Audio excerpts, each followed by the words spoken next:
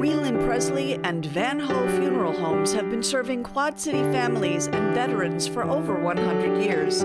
Whelan Presley is located in Rock Island, Milan, Reynolds, and Van Ho in East Moline, proudly supporting WQPT.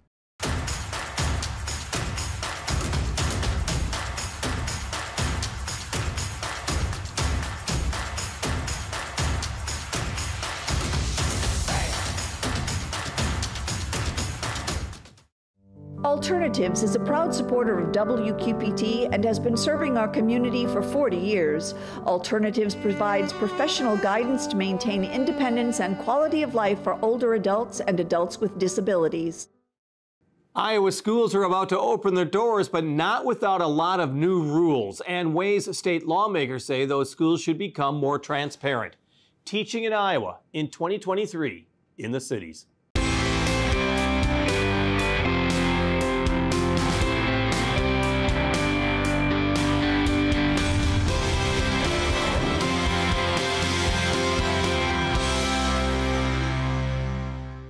Iowa lawmakers concentrated on the schools in this past session, sending a slew of new regulations that follow a more conservative viewpoint. Lawmakers say they want to make schools more transparent to parents, safer for children, and less socially progressive than they say our schools are right now.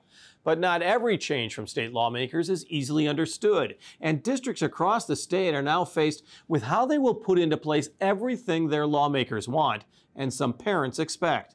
We talked with Bettendorf School Superintendent Dr. Michelle Morse about what's being implemented and how it's being put into place as we begin the 2023-2024 school year.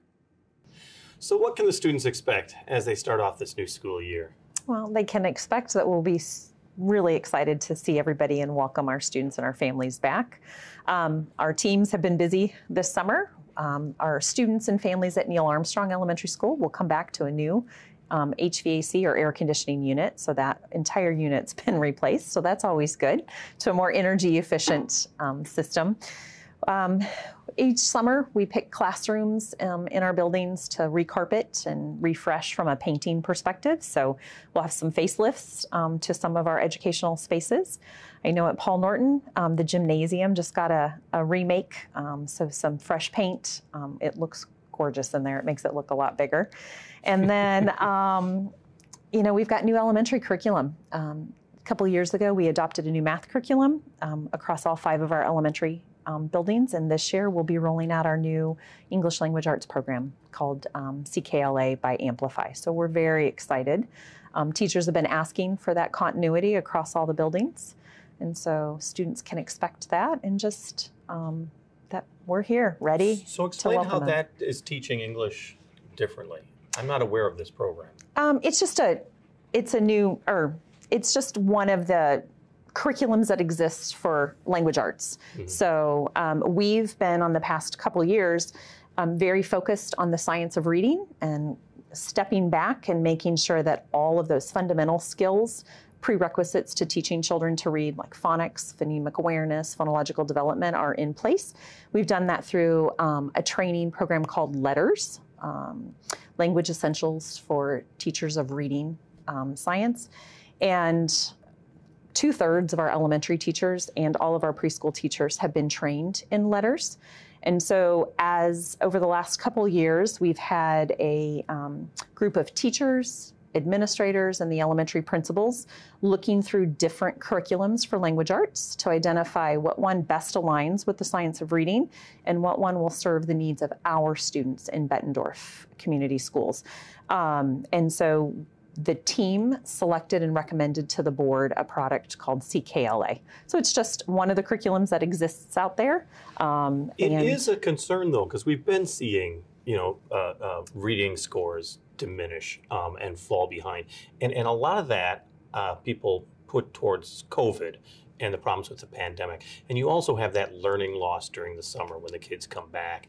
How critically important is it that Bettendorf makes sure that the kids are reading, especially up to the 3rd grade level? I believe it's such a critically important period of time where kids should be reading. Absolutely. Every school district, including ours, wants to make sure that students have those foundational reading skills. We know with the new the standards that have come in over the past few years, that reading is across all disciplines. So there's reading involved in math, science, social studies, all of your different curricular areas.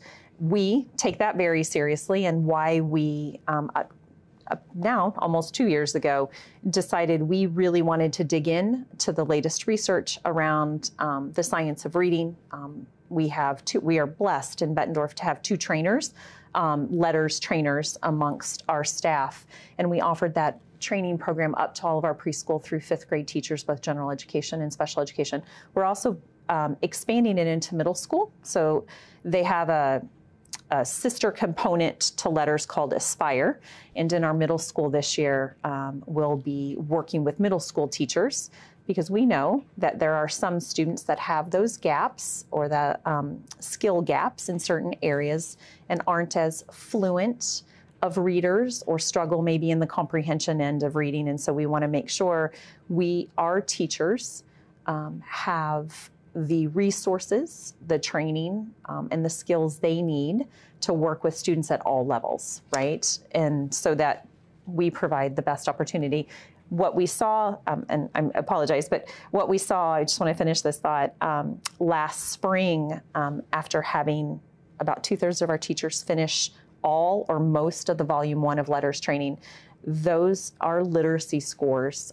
State of Iowa has us assess students 3 times a year around students' literacy. And for those that need support, we provide intervention. But the growth we saw in our student population across all of our elementary schools was just, it was exciting. There was some really strong growth, and we attribute it to that very specified training in all of those foundational skills for reading. So we're excited to see where it goes. I just remember I had a real problem with reading.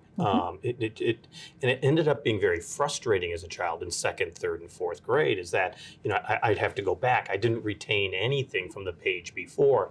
Is that the real problem sometimes? It's just that kids just get frustrated and just don't believe they can do it. And how do you break down that barrier? That's a great question.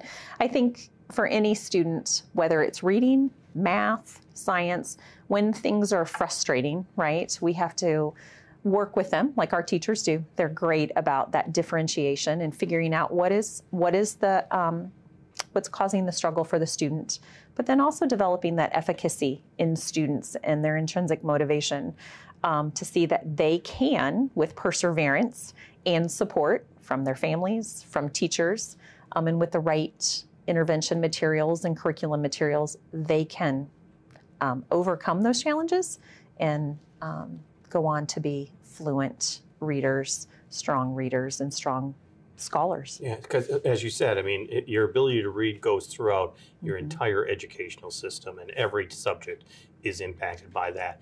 You're now heading into a new school year with a lot of new mandates from the state of Iowa. Let's talk about that for a moment. Have you seen any impact of what's called the school voucher system? Have you seen any loss of students or families due to that? I was just looking at our numbers this morning in preparation for coming and speaking with you today. We, at this time, have not felt a significant fluctuation one way or the other. Were you worried about that? I don't know if worried is the right word. It's something we have to be mindful of, but that's where I step back and say, whether there was the voucher program or not, Iowa has been for quite some time an open enrollment state, right? And so parents have had choice about if I didn't feel that district met my students and my family's needs, we could open enroll to a district close by or far away. In theory, if a parent wanted their child in a school district in Des Moines, if they were committed to driving, I know that's a bit extreme, but parents have had choice here in Iowa through it being an open enrollment state. So we've always in Bettendorf been mindful that parents have those options, and in our area, right, with 4 school districts so close in proximity, we want to make sure that we are focused on providing the students in our district the the best education, the most rigorous education, but also the most well-rounded education. So in talking with families who have had questions about the ESA program, about whether it's right for them or not, we talk about all the opportunities from an extracurricular standpoint, fine arts, clubs, after-school activities, athletics that we feel we have that make us stand out from other schools, public or private or charter in the area. But at the end of the day, parents have to make the decision that's best for them and their families. So as I said, when we started the conversation, we in Bettendorf haven't seen a significant fluctuation yet. Time will tell as this program, continues to evolve from the state. I mean, it's new. Just, I believe applications had to be in June 30th. Mm-hmm. And so families are probably just finding out whether or not they qualified for one. But we're going to continue to stay focused on what we do, and that's putting students first and providing a very rigorous, but also relevant curriculum and educational opportunities, as well as those extracurriculars, from the fine arts to the athletics and all the other co-curricular activities that makes a great student. The other big change, of course, is what's going to be in your school library. And you have some schools, Urbandale is one of them, that's removed close to 400 books from their library because they may not meet what the state had mandated as far as what students should be able to not read in this case. Urbandale saying that they took these books out almost to the point that they don't want to find their teachers in any way, shape, or form in any type of trouble. Has Bettendorf had to take a look at its library books or the books inside the classroom? Have you had to remove books? Or what is the status of that as far as your school district is concerned? That's a great question. I think, the law just went into effect July 1st. We will not be enforced until January 1st of 2024. And so districts are looking for clarification from the Department of Education. You are correct. And we just had a hearing where it was pretty much going, That is, we just came off of a state conference last week, and we're hearing similar things. We're still waiting and hopeful that we will get some guidance from the state. We've, in Bettendorf, are working with teachers and our librarians, especially our school librarians, to reflect on what books are in our libraries, but also working with our other districts in the area, as well as our local area education agency.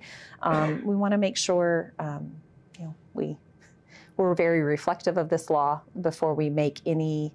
We don't want to make knee-jerk reaction, decisions, but at the same time, we will always be compliant to the law. We are not going to do anything to intentionally break the law, and so we haven't made any drastic changes at this point in time. We continue to have all of our school libraries through a product called Destiny, have our catalog of our books on our websites. They were there before the law was enacted on July 1st. And we'll just continue as teachers come back from summer vacation. We'll work with our teacher librarians to say, okay, what does the law say? What do we need to do? And are there any changes we need to make? Legislature really has been underlining the fact that they believe that school districts need more transparency towards parents. That parents need to be greater involved in school districts. As a superintendent, I'm sure you would somewhat fight back saying we're already as transparent as possible. We deal with our parents all the time. Are there changes because of what the legislature did that makes you even more transparent? I mean, how does that change this year compared to last? Again, just like the other laws that have been enacted, we're taking some time to reflect on exactly what those requirements are. But in terms of transparency, I feel like Bettendorf Community School District has done an outstanding job over the years, even prior to my arrival, of having multiple ways and multiple opportunities for parents to be engaged and involved. So we have a student information system called Infinite Campus that parents can create their parent accounts. They can get access to students' attendance and grades. We have a learning management system called Canvas, and that really came to the forefront during COVID when you had those hybrid approaches to learning. But every parent has the opportunity to link to their student or students, if they have multiple students, Canvas accounts, and that gives them access to all of their curricular materials that the teachers are using and assignments. And so if I'm a middle school or high school student, I would have access to, in middle school, all 6 of my students, teachers, and the classes they're taking. High school, the same. We're in a block, 4 classes a day, and at elementary. So we're very proud of that parents have access to that. We also have on our website curricular resources for parents. Other ways that we provide transparency or access for parents to be engaged through our open houses each year at our buildings. We do an elementary curriculum night for parents. Middle school tomorrow night is hosting a parent night for parents to come. Anybody new to the school or wanting to learn more can come in, and they'll go over the ins and outs of what it's like to be a middle schooler, including curriculum and other, co-curricular activities. We have our School Improvement Advisory Committee that parents and community members and staff are a part of. We dig in to topics of interest to that committee. So last year, that committee helped us. We're getting ready to launch a new website for our district, and we really sought parent, teacher, staff, and community input on what do you want to see on a website? What makes it useful and meaningful to you? So those are ways that we're transparent or give parents opportunities. PTAs, PTOs, and our boosters. I know they're looking for more parents to be involved. They want them, and volunteers in our schools. We welcome any parent that wants to help us out and can give time. We recognize people have busy schedules and there's always work if they're, working parents. But we feel like we have tremendous opportunities for parents to know about our district, be engaged with our district in school board meetings. On average, we have about 2 a month. And we live stream those. So if they aren't able to be in person, they can watch and learn. Those agendas and all of the materials are posted pre and post those board meetings. So I think we feel we're doing a great job.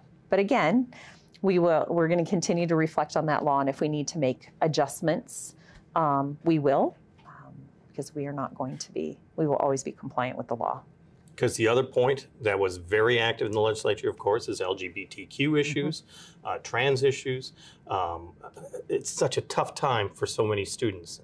They're discovering themselves, they're finding out more about themselves, and sometimes they didn't want their parents necessarily involved. School districts are a microcosm of society, and your teachers are now caught in the middle of what's best for the student. How does the district deal with these new laws as well? And once again, you say you need to be compliant, of course. Absolutely, and we were. So there was some legislation passed last year, even during the school year, that made some adjustments. We immediately complied, made the adjustments we needed to, sent out even communication to our family and our families, and our communities about how we were responding to those changes. To your point that we're a microcosm of that, and students oftentimes really look to teachers and other support staff for direction and help when they're struggling. We will continue to focus on the whole student, not just the academic side of the student, but the social emotional well-being of our students and our staff. We have counselors, we work with social workers, and we're going to work with those families like we always have. And we have a plan in place that as students who need support, our counselors will also bring in families and we'll work with the whole family unit to make sure that we set up whatever it is, a plan, a 504 if a student should need it for a reason, if they qualify for special education services and need an individualized education plan. We're going to work with that student and their family to develop a personalized plan of support for whatever they need. And we'll make adjustments. If we have a student who's identified as trans and wants to use an alternative restroom, then we're going to work with them and their family to put a plan in place so that they can still access their education, but in a way that makes them feel included and supported. How important is it to perhaps increase funding for, as you mentioned, school counselors, for the mental health aspect for our children? Because so many kids may be falling through the cracks without adequate care. I appreciate you asking that question. Absolutely essential. I was actually a couple weeks ago, had the opportunity with a team from our district to present to the State Children's Mental Health Board. We were lucky and blessed to have received close to about $250,000 worth of grant funding through state and federal funds last school year, really focused on social emotional behavioral health. And one of those specific grants was written for our middle school to develop what we call a therapeutic learning center. So that grant afforded us to provide an extensive amount of training for all staff at the middle school around trauma-informed practices, collaborative problem solving, getting our multi-tier systems of support structures in place so that Tier 1 support is support for all students in the classroom. So how do we strengthen that for teachers, and how do we help teachers strengthen their tool belt of resources, so to say? And then Tier 2, a little more intensive support, and Tier 3, the most intensive support. So that might be one-on-one counseling, that might be a group, that might be access to this therapeutic learning center, which at the middle school is a specific room that's set up in a way for students who need to go and just reset, get regulated again. They have access to mental health professionals in that space, and we have that space thanks to grant funding. Our plea to the State Mental Health Board, and as I talk with local legislators, is how do we take the money that's been set aside for competitive grants and create a funding structure statewide for all of the school districts in Iowa? Because I know we're not the only ones with students struggling. And how do we get those resources so all students in Iowa can benefit from that? So last year we reset, refocused around the whole social emotional behavioral health for staff and students, and really had a dedicated approach to that last year. We have just a few moments left. 2023, it's always the fresh start. It's always a new school year. Does that get you excited about this? Absolutely. I mean, while we enjoy summer and having time to get planned and ready for the new school year, I miss our students and I miss our families, and we couldn't be more excited to welcome them back at our open houses starting on August 17th and our community expo and student makers market and food. I hear food trucks are coming this year, so come on out. We also have our spirit fair with our cheerleaders and our dance team that will be kicking things off. Just the start of the school year is exciting, right? Fresh start, new learning. We have the best staff in the area, and they do amazing work with our students and our families. And so, can you tell I'm excited to kick off the new school year? I love what I do. Our thanks to Bettendorf School Superintendent, Dr. Michelle Morse. This is Out and About for August 19th through 25th. Grab your paddles for Floatzilla at Lake Potter in Sunset Park the 19th, while Molene's Festival Mo Live takes place at the Vibrant Arena the 25th and 26th. Alternating Currents Festival continues through the 20th, and it's time for the Beaux Arts Festival Art Fair at the Figge Art Museum the 19th and 20th. Join downtown East Moline at Runners Park August 19th for Freedom Fest. New Boston hosts their annual Fish and Chicken Fry the 25th at 5. Or join the February Family Fun Day on the 19th, while the Martin Luther King Jr. Community Center hosts a Family Fun Day and Parade on the 19th. Cordova Dragway hosts the World Series of Drag Racing the 24th through the 27th. The River Center hosts Planet Funk Con the 25th through the 27th. There's a historic parish house tour and lecture at First Evangelical Lutheran Church on the 19th. Thursday Night Groove at Schwiebert Park entertains on the 24th. Casey Donahue performs at the Rust Belt on the 19th. Tunes in Town present North of 40 at DeWitt's Lincoln Park on the 22nd. Centennial Park West presents a free concert on the 19th, while Big Rock Candy Mountain takes over the Black Box Theater August 17th through the 20th. For more information, visit WQPT.org.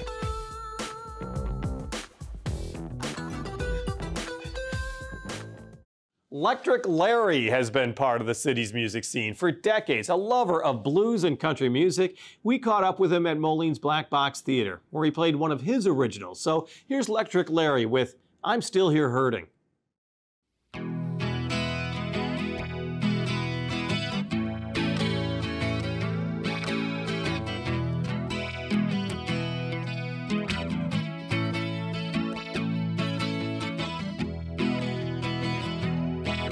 I'm sitting here hurting over you. I'm sitting here hurting over you. I'm sitting here, don't know what to do. I'm sitting here looking at the wall. I'm sitting here looking at the wall. I'm sitting here wondering what went wrong. I'm sitting here wishing you were home. I'm sitting here wishing you were home. I'm sitting here wondering what went wrong. I'm sitting here crying over you. I'm sitting here crying over you. I'm sitting here, don't know what to do. But darling, I know I love you. But darling, I know I love you. But darling, can't go on without you.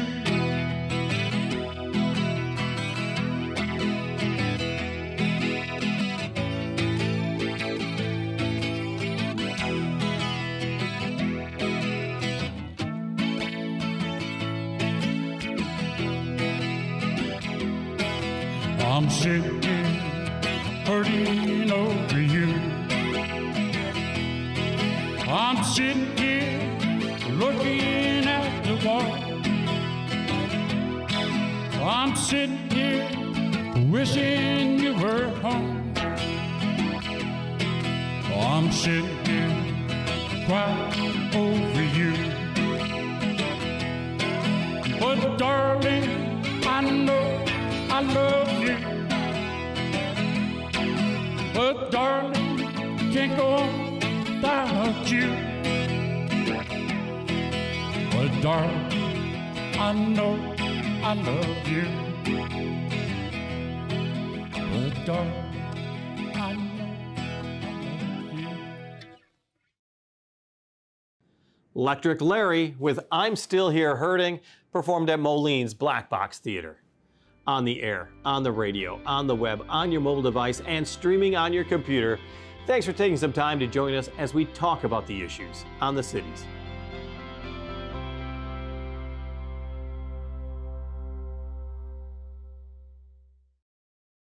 Whelan Presley and Van Ho Funeral Homes have been serving Quad City families and veterans for over 100 years. Whelan Presley is located in Rock Island, Milan, Reynolds, and Van Ho in East Moline, proudly supporting WQPT.